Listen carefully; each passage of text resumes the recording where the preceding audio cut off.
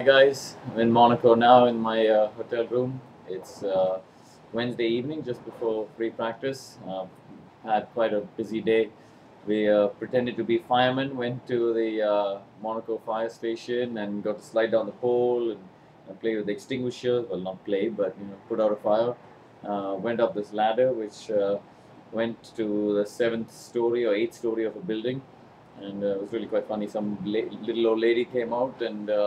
Don't think she expected to see a huge ladder from a from a fire brigade outside her window, which scared her a little bit. But all good fun. Lots of autographs, lots of people around the paddock, as you normally have in Monaco. It's such a great weekend. I love being here. Such a great atmosphere.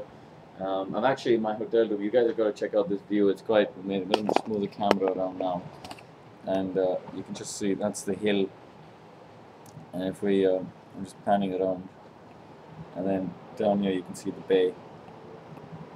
It's quite amazing. The view here is just amazing from my room. It's such a great place to be. That's a little jetty, so we take a a water taxi into the paddock every day.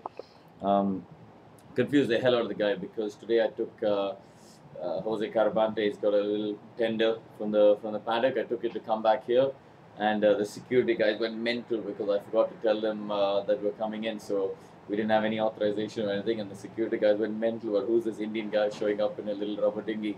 Which is quite funny. But anyway, I want to get dinner now.